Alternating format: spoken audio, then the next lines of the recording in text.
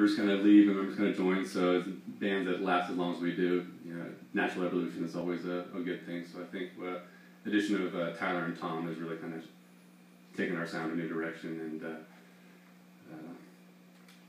we've lost the banjo and lost the accordion and gone a very different direction. Maybe we just put them away. I don't know if we've lost them. They're in the closet. Right. Well, changing a rhythm section will change the sound of the band. Indeed. That's for sure. So what do Tom and Mallory bring that wasn't with the band before?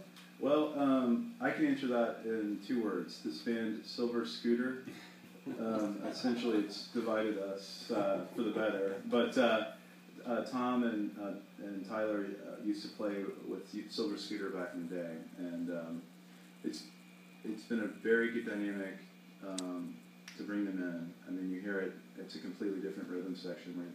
We're very pleased. So. The band's been together almost a decade. It's about 2003. So what's your recipe for that longevity? John's such a nice guy. That's the secret ingredient. You know, it's just the. I got to tell you, maybe this is in lockstep with us just putting this record out on vinyl. It's just sort of the nature of the game now. I mean, we're all professionals and we love to play. And I think that, I mean, unfortunately you can't make money in music anymore. And so it's the love of the game. And I think, frankly, it makes for better music in ways.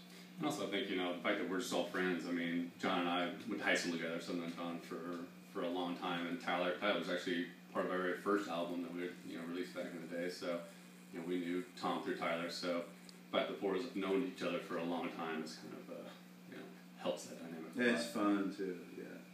That always helps. Yeah.